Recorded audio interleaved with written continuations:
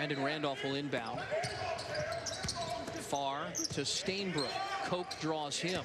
Backs in on Koch, gets position and muscles it up. He's 0 for 3 from the field, still looking for his first points. He's that super freshman from Indianapolis. He's been averaging 18.3 points and shooting 65% from the floor.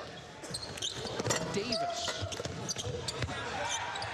Stainbrook, the offensive rebound. Koch disrupted it the first time for a block. Now he's 4 of 8 from 3 in the second half. He's coming out with a lot of confidence.